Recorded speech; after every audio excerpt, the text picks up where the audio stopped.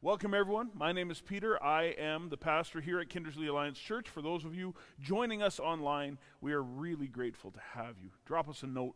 Let us know that you're here. For those of you watching later on in the week, drop us a note just on the YouTube comments. We'd love to just hear your name. That's all we want to know. We won't do anything with those. Just be glad that you're with us. I have two announcements to give, to offer, you may say. Here's one of them. I'll start with this one because the next one is really exciting, and so I'm going to start with this one. I'm going to build you up. It's like a ramp. You ready for this? If you would like to use the building for any reason during the week, we are eager for you to do that, and we want to say yes as often as we possibly can. One of the things that we're running into is that we have the building booked at a certain time, and then other people will show up just hoping to use it. It's a simple phone call into Carmen, and she will tell you when it's available. I want to encourage you to do that. We want this building to be available as much as possible. There is enough time, but we just do need to structure it a bit. So if you're coming in to use it, just give Carmen a call. Like I said, we want to say yes. I don't think we've said no for any reason yet other than just time. So please feel free to do that. Okay, now for the exciting one. Are you ready for this? Not next week, but on the 30th, our numbers go back to 30% of the building capacity or 150 people, whichever is the smaller number. For us, that means 150 people. That's very exciting. That means we will go back to a single service, which I am excited about for a couple reasons, but I love seeing everyone together. I love seeing, both services come together and us worshiping together and the church growing and the church being able to embrace each other, even if we can't actually embrace each other, but metaphorically we can do so. I'm excited about that. So that is you're being warned that for in this service, the time isn't going to change. Keep doing what you're doing. You don't have to sign in on the 30th. You don't have to book a spot. It would be my great desire for us to crowd that 150 mark. Boy, that would be good. And when we do, yes, we are going to have to split into two services again. Let's just see how it goes. We might not crowd 150 right off the hop. What do I know? We maybe will. Here is my request to you in that. There are people who need to hear your voice inviting them to church. They have heard my voice. They have heard the voice of the elders. They need you. They need you to call them, go to their house, go to their workplace, whatever it is that you've got to do, and in an invitational, warm way say, come. Some of them come for the first time. Some of them come again. Some of them are not going to feel comfortable doing that. They don't think it's wise. They don't think it's safe for whatever reason. Perhaps they're caring for someone else and they think being in a large group would not be wise. It's totally fine. We don't need to correct them. But some of them will come if they are invited. And we need this, and they need this. We need that last push. Anyone ever go to maybe a party or a celebration or something like that? You thought you weren't going to go, but then that last person said, yeah, just come. And when you went there, you were so glad you went. Has that ever happened to anyone? Yeah. We need that here too. So my encouragement and my request to you is call those who you know, call those within your circle, and invite them to come. Ask God who He would have you invite. They might be outside of your circle. Pray about it. Listen to God's voice and then be obedient to what He says. We have some brand new neighbors. They still got that brand new neighbor smell on them. They haven't been invited. They need to be invited. That's what God is telling me. And I need to act on that. I don't know if they're going to come. But I tell you, if they do come, I want you all to be cool. Be cool. But I'm not going to be cool. I'm going to be pretty excited. I'll dumb it down for a bit. That's my request to you. Go and invite. Let's start to grow again together. I am delighted to invite up to the front First Maryland, but this is Looseland Bible Camp. Anyone here have any connection with Looseland Bible Camp? Raise your hands. There's lots of hands that have gone up. They've got something special for us today. Tell us about what camp is like, and as you can imagine, this year and this past year have been really interesting. So I'm looking forward to hearing this. Come on up. Not allowed to hug you. This is me hugging you all the way back here, okay? I'm glad you're here. You're very welcome here. Right. Thank you so much for inviting us and letting us come share what God is doing in and through Lutheran Bible Camp. What a year it has been for all of us, and I'm sure our theme last year was God Goes With You, and it just seems so appropriate to keep that same theme this year because we're so thankful He does. Restrictions, mandates, regulations, they were all in place like they were in place for you in many cases.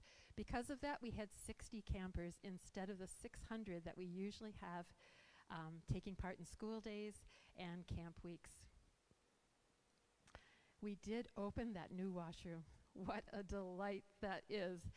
That was exciting for all of us, and it was just so needed, and we thank you each for donations that you brought in and prayer that helped that come to be. Charity was the very first person taking a shower there, and I did ask her to hold, even though mosquitoes were bugging her a little bit in that picture. She doesn't show it, and yes, it was enjoyed by all of us, that new building. Campers being kids. It was just so good to have them outside, running, playing. They just appreciated the time. They did build Tire Mountain. It might not be a mountain in Alberta, but it is a mountain in the prairies, and they're still painting one more coat of paint, a different color yet, on that mountain. And the idea is that we can use it for play, or they could use it for devotional times or movie nights, or there should be lots of opportunities to put it into use. We were thankful for Doug and Cole to come and bring in a drone session and offer things that we would not otherwise be able to offer. That was just a lot of fun that day for all. Times we were in. The government grants, and I'm going to just change here a little so I can see it better. Government grants are very unlikely in the future for several reasons. The person, you know the story with the Canada Summer Jobs Grants. There was the check mark that biblically we could not sign. Our legal department put together a paragraph that we welcome each and every camper into camp and love them coming. We will look for ways to invite more. But for our staff, which we now call summer missionaries because it's more the role that they play, we definitely would not ever ask anyone to teach something that they haven't wholeheartedly believed themselves. The other opportunity for grants were with both a federal that we received and with a provincial. But the story behind them is we're told we're being asked to return the money because when they initially asked, it's like your business number is 15, 16 numbers, letters. That went together and was fine. We all applied. Everything seemed good. And then towards the end of the year, they reduced that to only accepting the first 9 numbers. Because of that, all One Hope Canada camps across the country have the first 9 numbers the same, and then the other ones are different. So only our parent company can collect on that one. So we haven't used the money, but we're just told they're going to ask for it back. Day campers, day camps definitely reduce the number with those that could come from a distance, and we're in contact with them. A lot are waiting still to see what happens this year. We haven't been told, and work is definitely in the works. Saskatchewan Camping Association has worked with protocols and conversations right throughout the year. So we are hopeful. We're told to be encouraged. We don't know. Costs are rising always. We, again, haven't raised our registration fees. We want campers to come. And so with that, we just realized that, yeah, as things go up, it gets a little bit tougher to do some of that. Each year, we invite our speakers and our cooks. And last year, we did give everyone the opportunity to not come. If you felt uneasy or uncomfortable in any way with all that was going on, we invited them not to come that year, to come back another year. And with that, I cooked for 2 weeks as head cook, and our summer missionaries stepped in for a day during the week to speak. And they were a younger team, but so very capable. Will overnight camps be allowed? What restrictions will be required? Questions unknown, stranger than ever before. But God, and I love that. But God is still in control, and yes, God does go with us. And our verse was taken from Deuteronomy 31:6. Last year, One Hope Canada encouraged each of our camps to go ahead until we're told we couldn't, and that's exactly what we did. So we did go ahead. We only had 60 campers, but we did have 60 campers. And the influence on them and their families, which we saw much more often because they were going and coming each day, was huge. And I want to tell you the story about 2 girls, 2 women, and 2 families. 2 girls came to camp together from the same community. They carpooled as they came in, and several times during the week they talked about the one girl went to Catholic church in her community, the other girl didn't because her mom didn't believe in God. And these conversations continued, it was noticeably, they told lots of people these over the course of the week. Our daughter-in-law, Corey, was the speaker that week, and so she presented the gospel midweek clearly, and with that we gave the EvangeCube challenge, that kind of toy that tells the gospel message, that if anyone could come and tell us that story the next day at the tuck shop, they'd get a free treat. Bribery at its best. And anyway, everybody comes and shares that message, but these girls shared with much more detail than anybody else, and their eyes sparkled. They took their snack and they went and sat down next to the veranda, under the veranda, and our Corey went and sat down with them and just said, what do you they again told her the story about how one went to church, one didn't because her mom didn't believe in God, and Corey just asked, what do you think? And their eyes sparkled, and one of them said, I think he's good. And I just can't stop saying the words of that EvangeCube over and over again in my mind.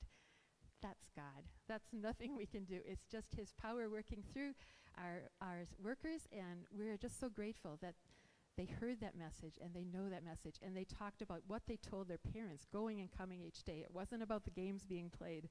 It was about the stories they were hearing. 2 women offered from their community to bring campers from their area if that would help families bring kids to camp. That way they would only have to make 1 trip each day.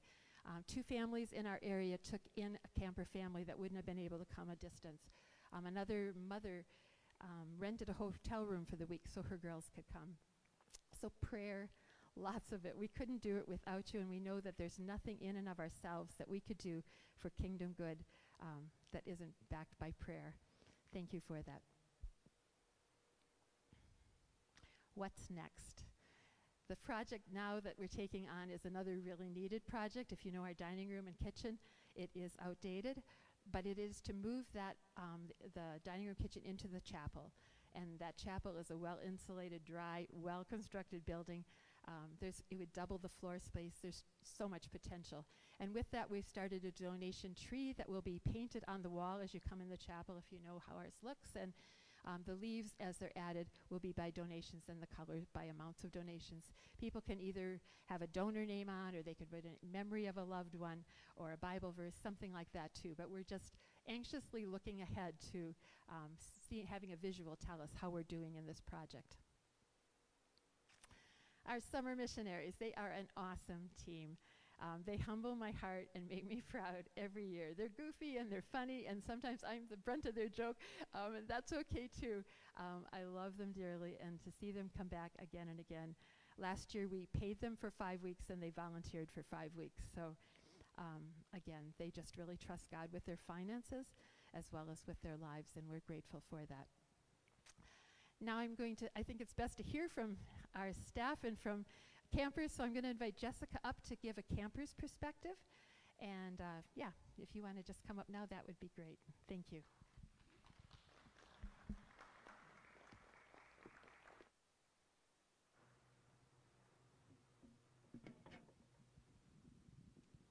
Hi, my name is Jessica Ambrose, if you don't know me. I have to admit, I am extremely nervous. My notes are on my phone, so I need to yank that out of my pocket.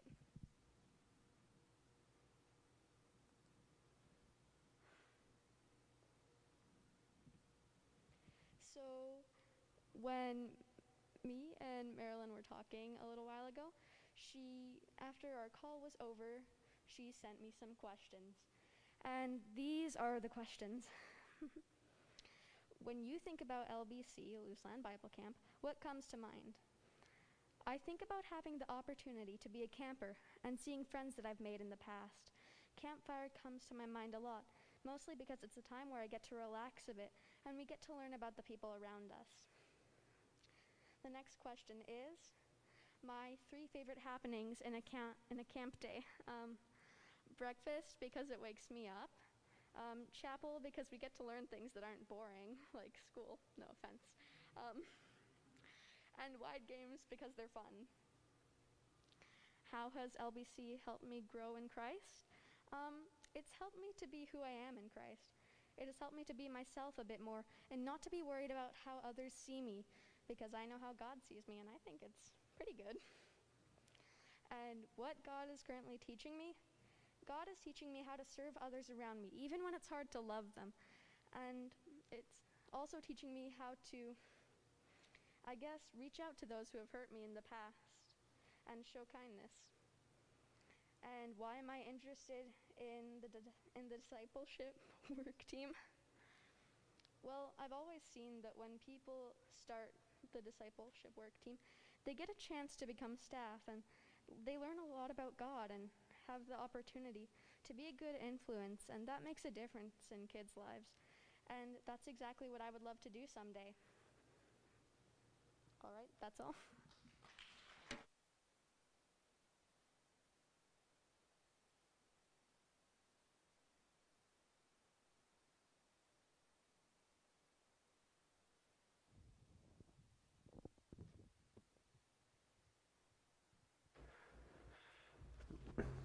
Hello everyone, I'm Corey, and I am one of the summer missionaries this year at Luseland Bible Camp, and we're just going to answer a few questions, kind of like Jessica did, and from the staff perspective. I have them on my phone as well.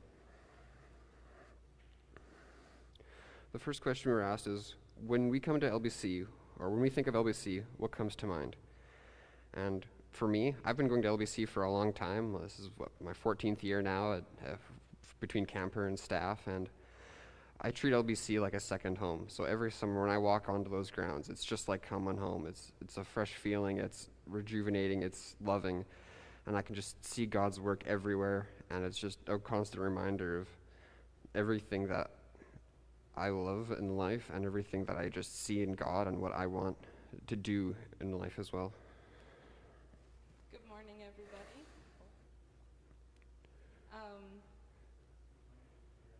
Okay. I don't know. If I just talk really loud, is that okay? No? Okay. I think I'm on now. So my name is Olivia, and when I think of LBC, I also think of home. I literally call LBC my second home. And I think of the summer missionaries and the campers as my family. When I think of LBC, I feel safe but challenged. I get to work hard, but I feel really fulfilled by it. And I think about joy, fun, and faith. What are my 3 favorite happenings in a camp day? My favorite part of the day is campfire time. I love being able to sing both funny songs and meaningful songs.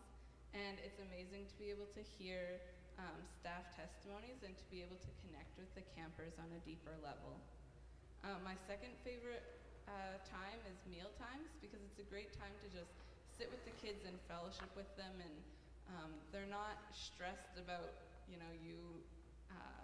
trying to manipulate them or anything. Like, they just are so trusting, and we love to be able to just sit with them and get to know them better.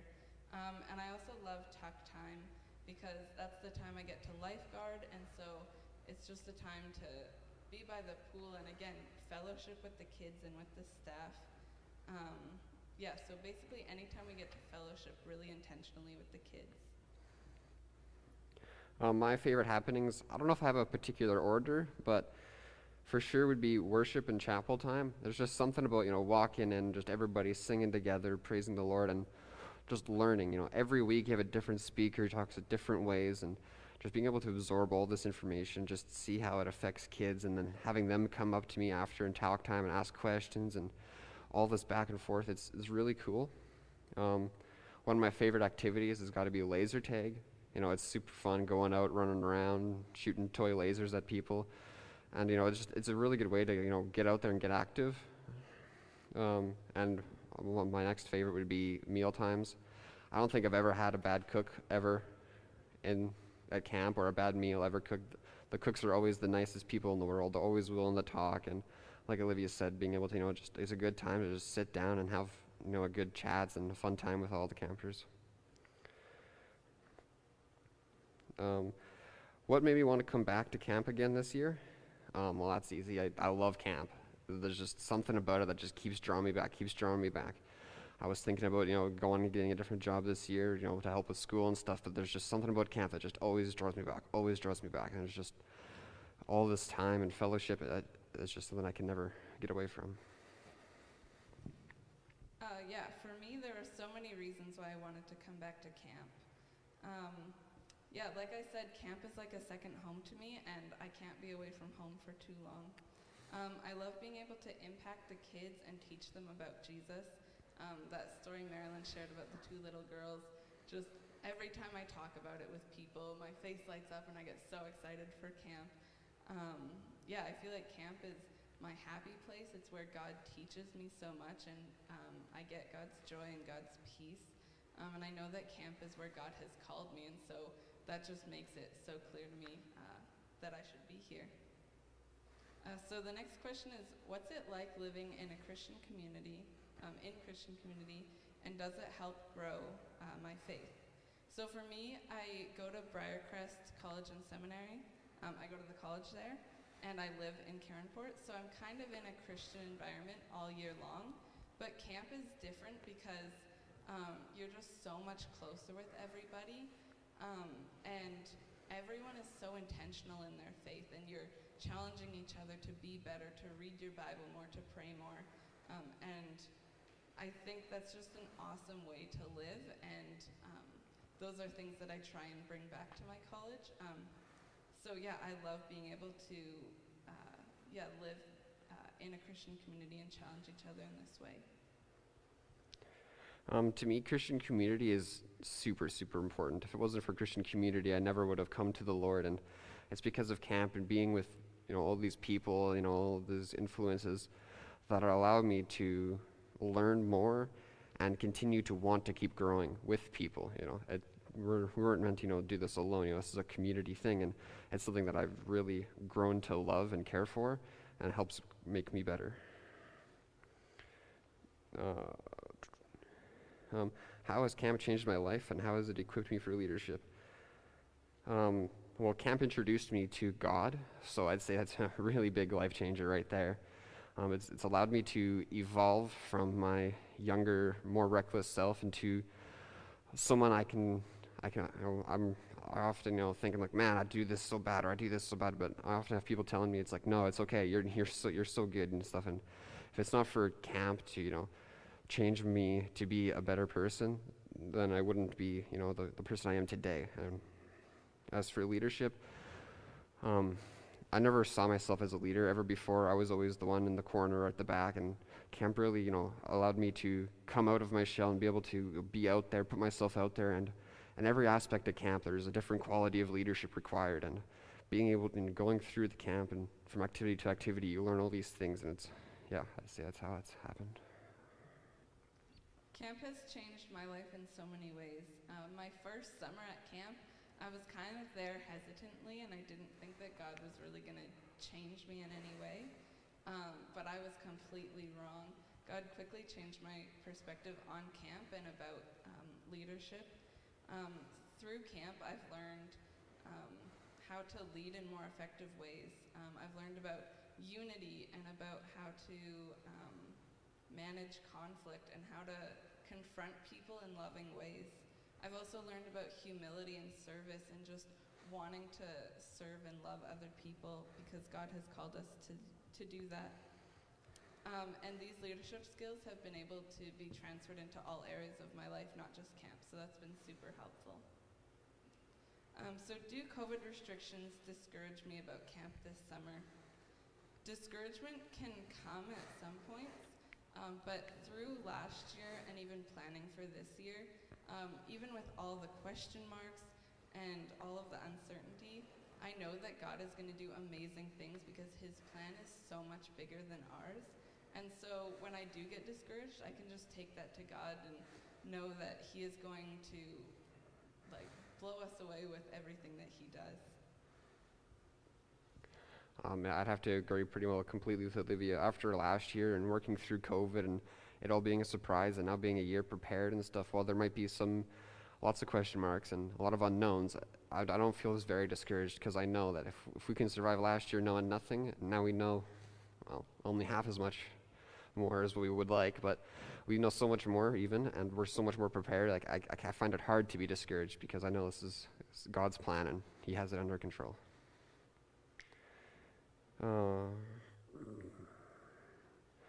What does surrender to the Lordship of Jesus mean to me, and what does it look like in my life? To me, surrender is a challenging topic, because I grew up in a home that wasn't religious, so it was just do good, that's it. And now it's like, oh, there's so much more to it. I have to pour out my life into this, and I have to know that being good isn't good enough. I have to work at not being bad, which some people might say sounds the same, but it's really not when I look at it. And so, what did I say? So it's just devoting to God, and not my plan, his plan, not my way, his way. And I grew up with a lot of bad habits, those kind of habits and stuff. Like, I used to have really bad language. It's one of those things that I have to work really hard to go against and, become less bad at it, if that makes sense. Surrender to Jesus to me is taking time to be with him each day and making him a priority in my life, the number one priority. It means that God will sometimes call me to do things that I don't want to do. I'm not a very outgoing person, and surrender means if God calls me to go and pray for a stranger or someone I don't know very well, I go and do it. Or if God says, that I haven't been prioritizing him and I should spend time reading the Bible instead of going out and watching a movie with my friends, I'm going to stay home and do that. And this is also something that is a physical thing I do when I pray. Surrendering to Jesus means actually opening my hands when I pray to God and saying, like, God, give me what I need, but it's also to show that my hands are open and that I'm willing to give up anything that God has not called me to have. So a few prayer requests for me personally and for Lusan this summer. Just pray that there are lots of campers who want to come and be impacted. Camp is impactful whether you have 2 kids there or whether you have 50, but we want to be able to impact as many kids as we can. Pray that the restrictions wouldn't be too severe, that we'd be able to do things somewhat more normal than maybe we can right now. And just pray for health and safety at our camp. For me personally, just pray for my school in the fall.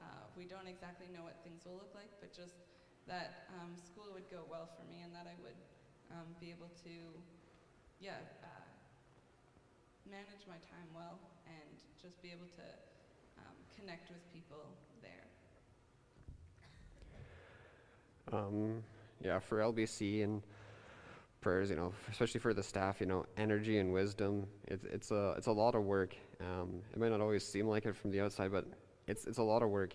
Trying to keep up with all these kids day after day and all these questions. Both physically and mentally. We're often drained at the end of a day, at the end of a week, and it takes really a lot. And so prayer for the energy and wisdom to keep going on each day to be refreshed and full and putting everything we can into it. For me personally, I'm a student, so always got to be working at those studies, and I'm moving away for the first time, so that kind of stuff, it's scary, and the interesting time in our world. So prayers for safety.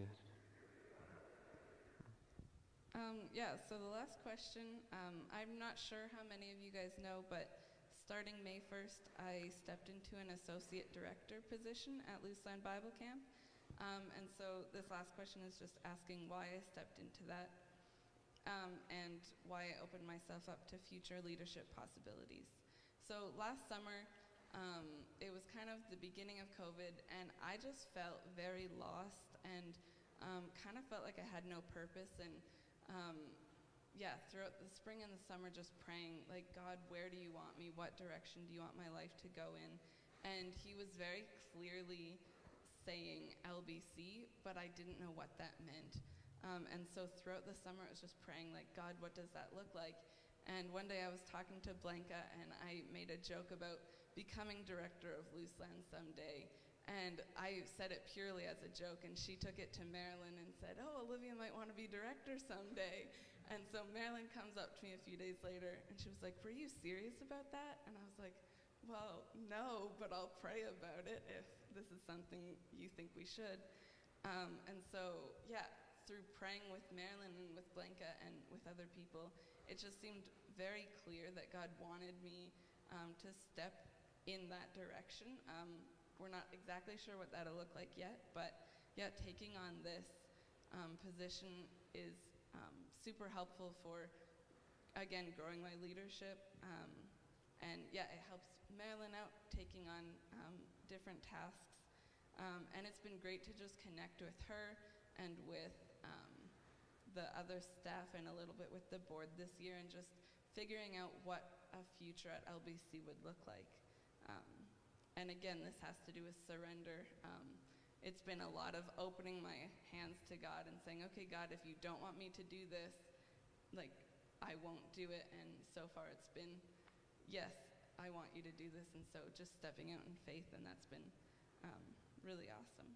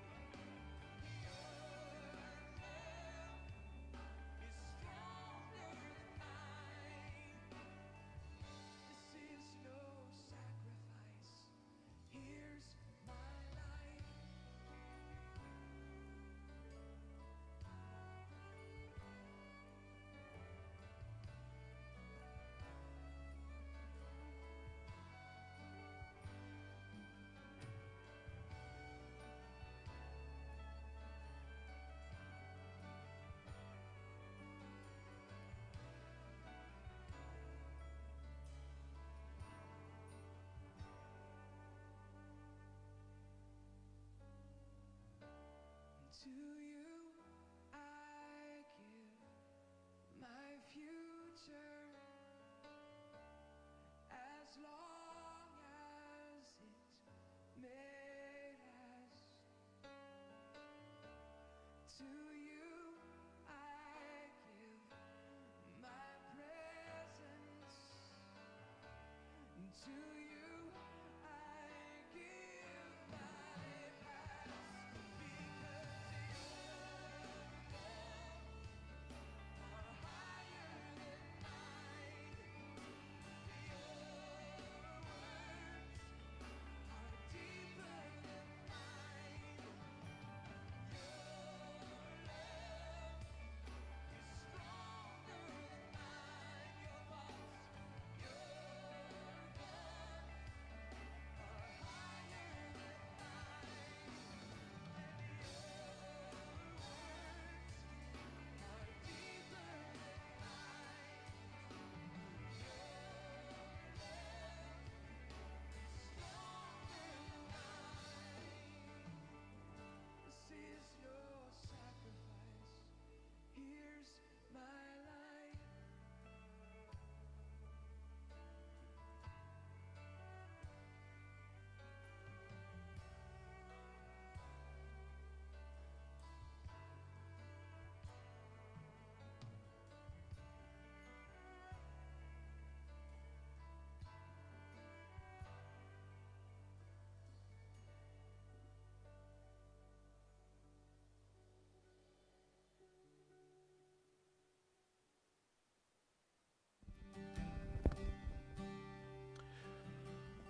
Lord God, we want to pray for the kids who do not yet know that they are coming, and for the leaders who do not yet know which kids are coming. We want to pray for this camp that has reached out into the world to be a shining light, to be salt, and has done so for decades. We want to pray for a camp that has a history of doing more with less, and often for people with less. Holy Spirit, all of the money is yours, all of the people is yours, all of the stuff and all of the time is yours. The very ground we stand on is yours. The air we breathe is yours. Lord, would you send enough?